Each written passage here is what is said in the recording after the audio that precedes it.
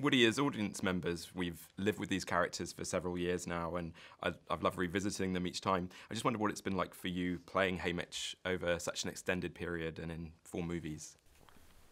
Yeah, you know, I had never done a sequel prior to this, and, you know, you hope that it's going to be a good ride, but I could never have imagined anything so fun and extraordinary, and the people involved being so cool, and, you know, having all become such good friends.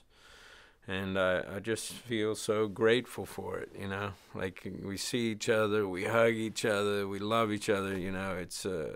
It's a wonderful vibe.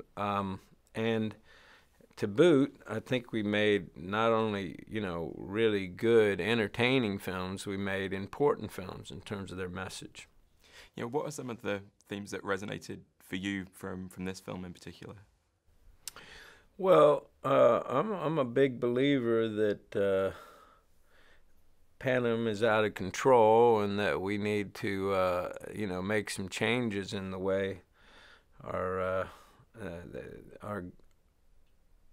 governments are run, and how much they're manipulated and controlled by businessmen, who basically, I think politicians are generally businessmen working for bigger businessmen, you know. And that's a little side note, but I think that you know, the main theme that resonates with me is just that we have a big problem in the governing bodies of our world and our individual countries, and we need to make a change. And it takes the kind of courage that Katniss has for that change to happen.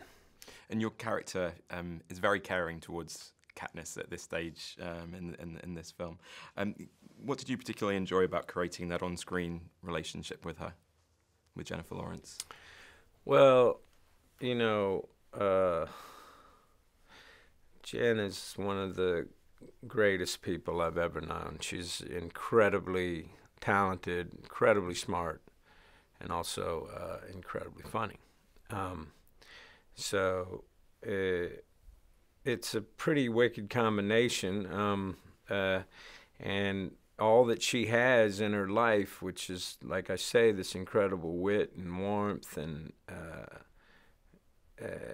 you know, intelligence and drive, you know, is prevalent in Katniss, you know, and are the qualities in both Katniss and in Jen that made me really fall in love with her. I just think she's an amazing person.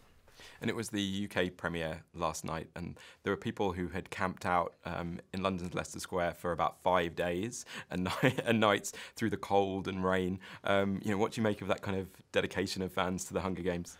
That's extraordinary. You know, I hadn't been over here for any of the previous, you know, times they premiered.